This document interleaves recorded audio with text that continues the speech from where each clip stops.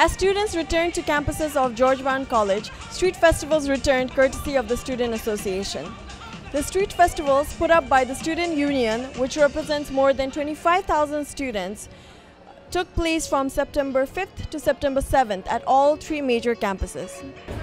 Students who took a break from class were able to join in on the fun and avail themselves of free food, music, prizes and games. Streets were shut down at the St. James and Casa Loma campuses to allow students to take in all of the excitement and fun. This is the first time since prior to the pandemic that the festival has been back in this format, with the Events and Recreation Squad opting for indoor versions of this last year.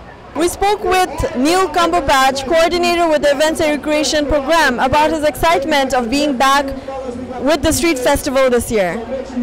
And how does it feel to successfully bring back the street festivals to all the 3 campuses this year? Feels good, tiring, but I'm glad today's the last day for the street festivals. Next week we still got some more programming obviously, but feels great. The weather is holding up so far, feels amazing.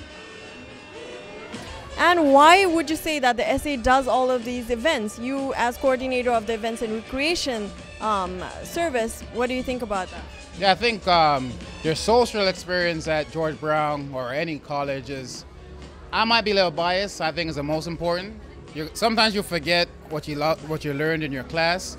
You will never forget the memories you build from events and even just connecting with people in the library or in the caf, especially to events that we do. But my job is ultimately about creating memories. So I love it when I could bump into a student 5-10 years from now and they talk about a boat cruise or a party or a street festival. That's what I love. We also spoke to students and elected board members regarding the enthusiasm about the festivals. We love it. We love it so much. I think the favorite part was the free goodies that we got. I think just that, and the street is amazing. Like they're doing caricatures and all of those things. It's just really nice. And the weather is amazing. They got really good food as well, so it's great. Yeah. My favorite reason the reason why I like events like these, because this is what helps students meet other students. And especially after COVID, especially after everything being online, it's a nice way for people to just build a community, build a friendship.